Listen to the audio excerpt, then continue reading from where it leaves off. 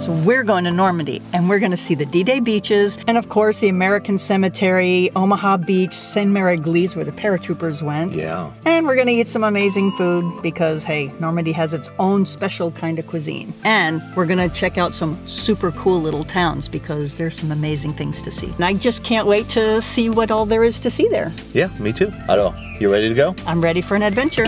Allez, on y va. Let's go.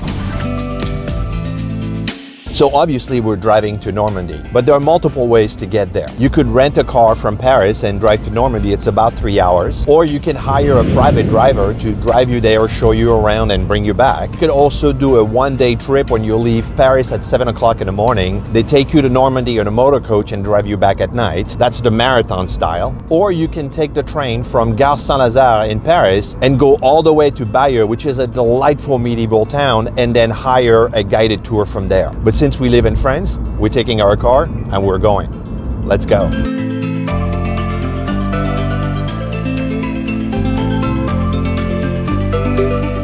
So one of our first stop in Normandy D-Day beaches is Saint-Mary-Église. And Saint-Mary-Église is famous because about 13,000 paratroopers were dropped off right here, most of them in the wrong spot. Supposedly in complete darkness, except that there was a house fire in the area which lit up the sky so the German could see the paratroopers. And a lot of them got shot as they were coming down. You know, many of them didn't died before they even set a foot in France because they got shot in the sky. That's, you know, if there's the definition of courage, that's it. So this is an essential pit stop when you're coming to Normandy D-Day, is to come here and pay your respect to those 13,000 paratroopers and the sacrifice that they made to liberate France.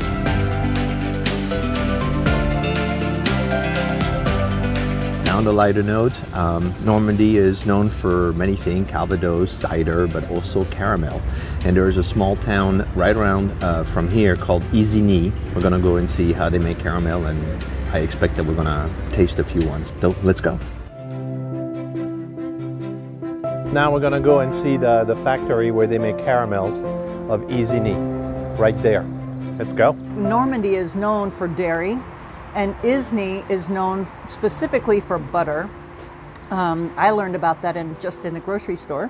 But it's a very special recipe. It's a national distinction for the butter of Isigny. If you have the good fortune to come visit Normandy and you're not on one of those buses that like brings you in the morning and takes you back at night and it's a marathon kind of a day, it's definitely worth stopping in Isigny to have a look at this place. The Isigny caramel is also famous. Caramel from the whole area is famous, but the Isigny caramel is especially delicious, and it's worth a visit here because they have a shop where you can buy the ice cream, other candies and stuff, but you can go inside and see how it's made and experience the reason why it's just a cut above, because this is exceptionally good caramel.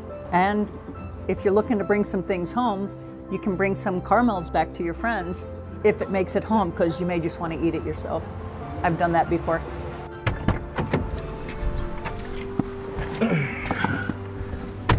So let's go to Point du Hoc.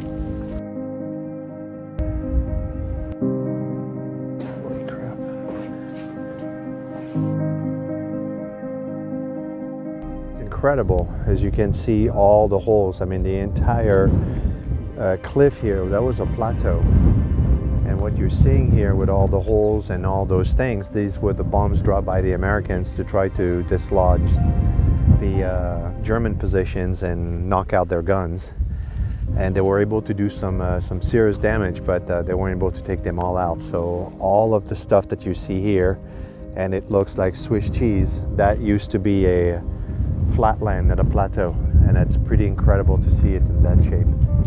Very telling on how violent whatever happened here happened. Pretty incredible.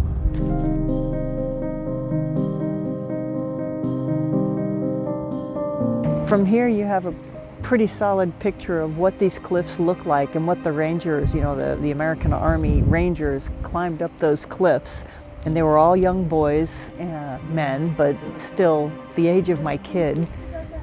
And they had rope ladders that they just threw up and climbed one over the other just to get to the top, you know, to come through the water, to climb that 90, 100-foot cliff, to come up here and have German soldiers watching and waiting and ready to shoot at them. It's just dumbfounding. It's insane that we were able to take that position. Just crazy.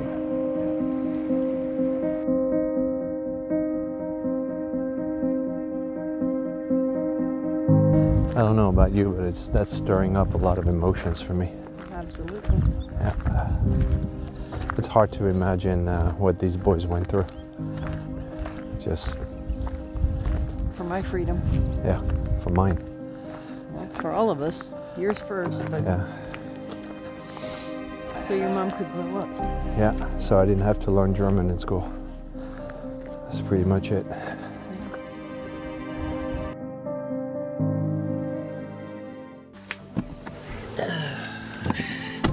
I have a little surprise for you. I told you we were going to go camping. Okay. I got us a hotel, but it's a surprise. Okay, good, because I'm not much of a camper. I was going to pretend to be a happy camper. Yeah, so you ready to go? Are they only go? Let's go.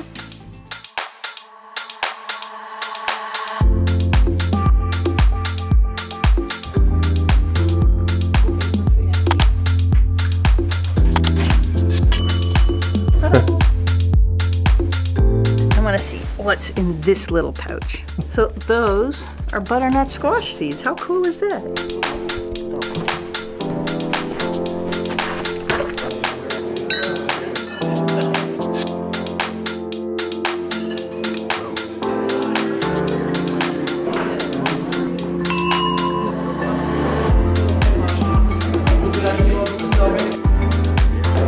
That's a great dinner. Bonjour, chef.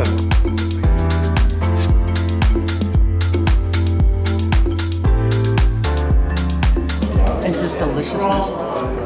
Very good. These things are not common in France. They actually have a bathtub. And not just a bathtub. Those are jacuzzi jets. I know what I'm doing tonight.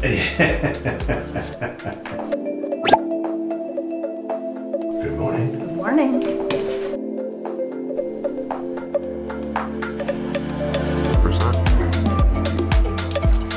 That's a French breakfast. Good morning. We're on our way to the American cemetery, and it might be another emotional day. Yeah. But we'll be there soon, right? 5 minutes away.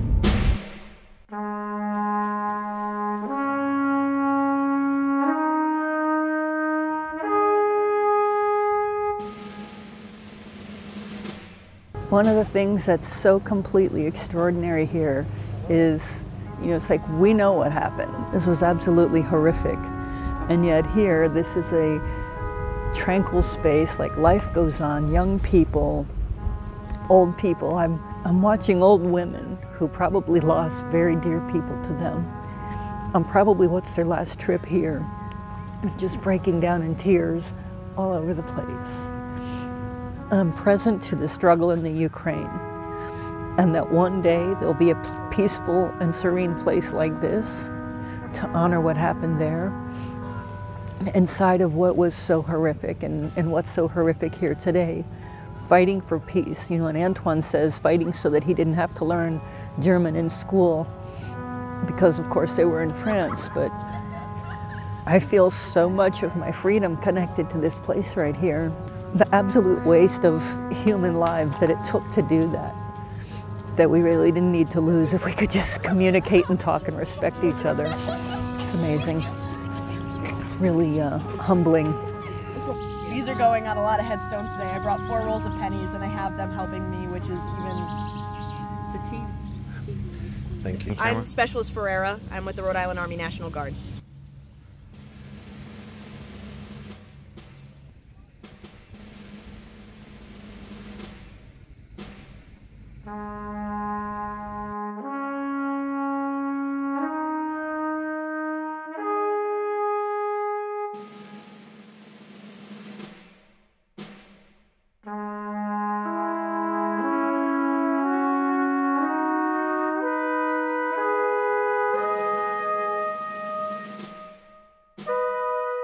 The thing that gets me every time here is you can see here all the tombstone, and it looks like they're plunging in the ocean as far as the eye can see, and it's a stark reminder of what happened here. Like you can see this line of tombstone that is just going and curving into Omaha Beach.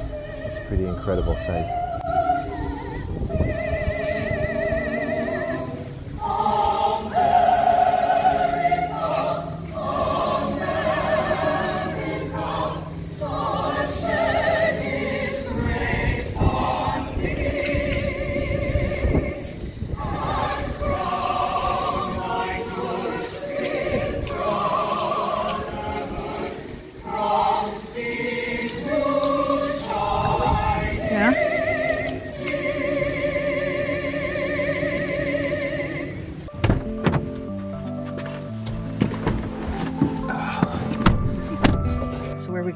Well, let's go to Bayeux, which is a small medieval town, which is delightful. Okay. And we're going to go have lunch over there.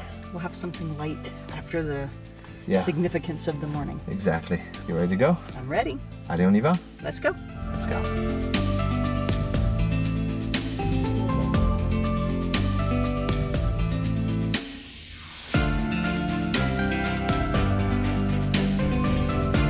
We're going to go have lunch at La Cove, which is right over here.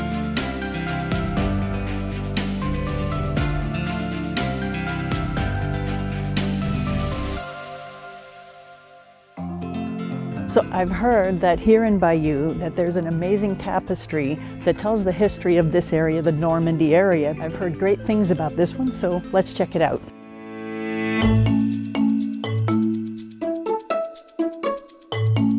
If you ever come to Bayeux, you have to see this because it is a 70-meter long story of William the Conqueror's tour from being the Duke of Normandy until he conquered the Anglo-Saxons to become a King of England. And so each little segment with very fine detail. I mean, you can just see the stitchery and everything. And it's a fascinating way to tell the story. It's beautiful, it's interesting, it's funny, it's definitely worth seeing.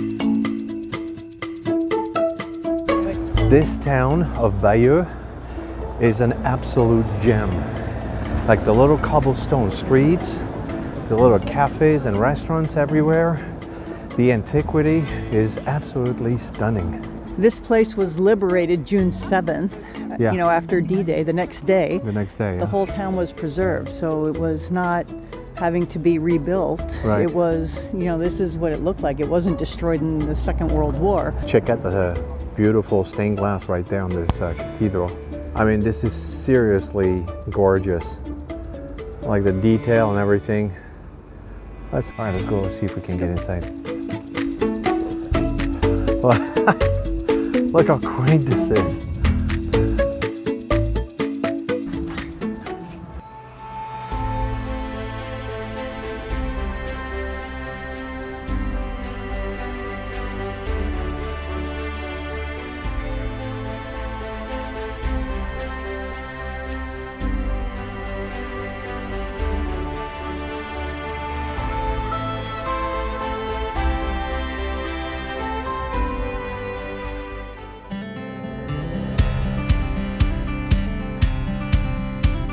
Golf course right by Omaha Beach. A lot of Americans actually come and golf here.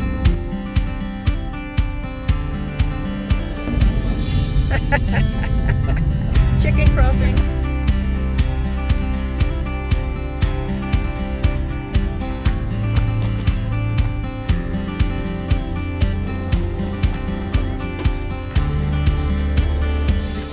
This is way better than digging a ditch and pitching a tent. A bedroom right there, that's awesome.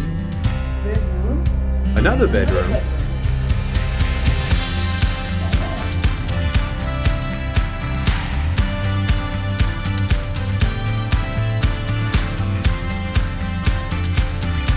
So it was 23 years ago that Antoine and I came here, right to this house. We perched in that little window right there, all skinny and young, Yeah. and romantic. And we spent some time here when we got married back in 1999. Yeah, and this is actually the house in the opening scene in the movie The Longest Day. So if you want to see what this house looks like, you can watch this movie and you'll see this little house, and it's cool to be back. It's very cool to be back. And the other thing that's cool is we're right here on the Normandy coast. The ocean is right here, and we just, we went wandering, picking mussels, for moule frite, and like all of that happens right here. Let's go and check out the beach really quick and just take a quick walk. Let's go to the beach. We just saw a couple of deer come through here, so we're going to try and be really quiet. Yeah.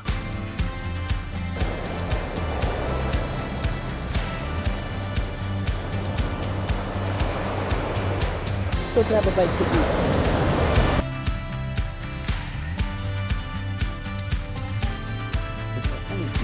Oh yeah. Bon appétit. Merci.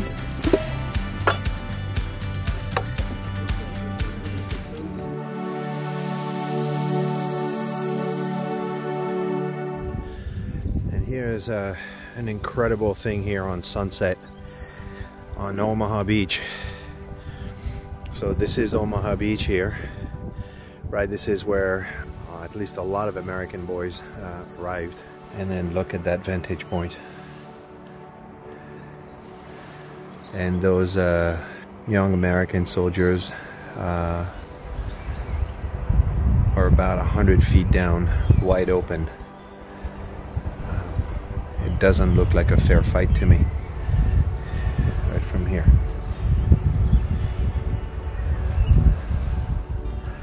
And now you have little sheeps right there that are just grazing at sunset.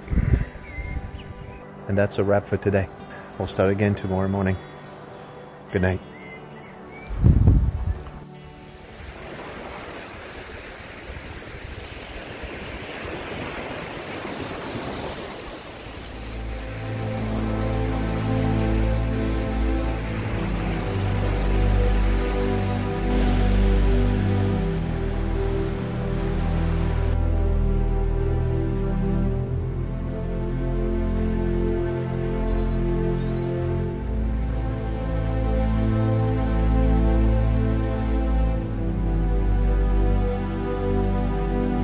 And this is the stunning memorial right here on Omaha Beach that is right in front of the places where they all landed, which now looks very calm.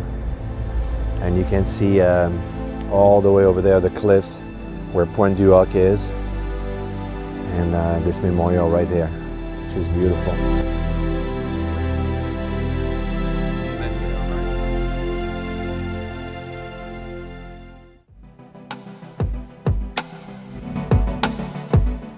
So now we're headed to the Batterie de Longues-sur-Mer, which are 4 big cannons that are left over from obviously World War II.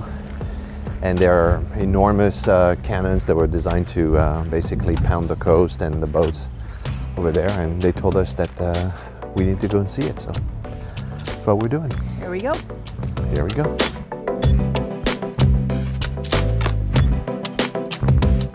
So now let's go check out Aaron Marsh. I want to see that. Yeah, let's go. Cool. On y va. On y va.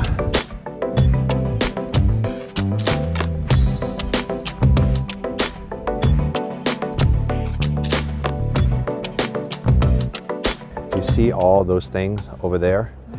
So that's one of the genius of D-Day beaches. One of the things that the Germans were counting on is that they needed a port in order to unload equipment. Because you can unload thousands of men, but unless you have equipment, then you're not going to win. They recreated a port and they put all those barges over there where the big ship would arrive all the way to those barges, would unload, and then they had ramps that were going from those barges all the way to the beach to unload trucks and tanks and everything.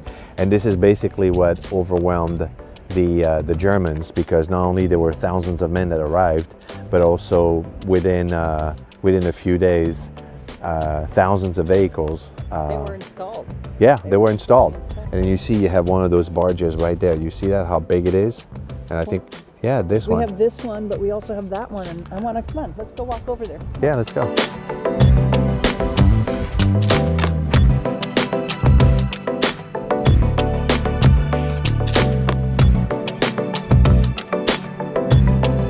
So, what do you say that on our way out we go to Caen and have lunch over there? Sounds like the plan. Sounds like a great idea. Allez, on y va? Let's go.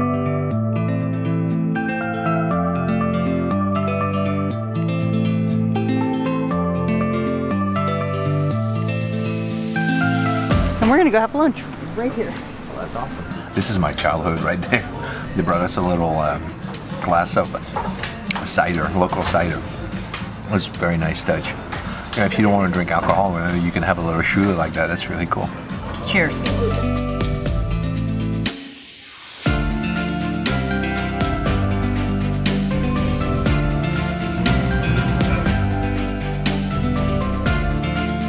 There are a lot of memorials here in Normandy area for World War II, but if you only have time to see one, this is it. We're here in Caen, which was completely leveled in the war, and this memorial is pretty profound, pretty full, and it's not only a memorial to the war, but it is a memorial to peace and world peace, like from the Cold War, even 9/11, but this is dedicated to not having war again.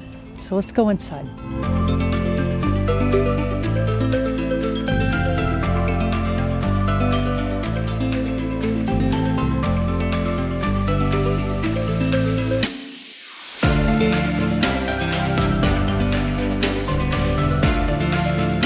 So that wraps up this side of Normandy, and I'm so glad we did that. Yeah. But we're going to go see the north side of Normandy, which has amazing little seaside villages like Etretat, which is that Google image of the arch that you wonder where the heck that is. Honfleur, a beautiful seaside village.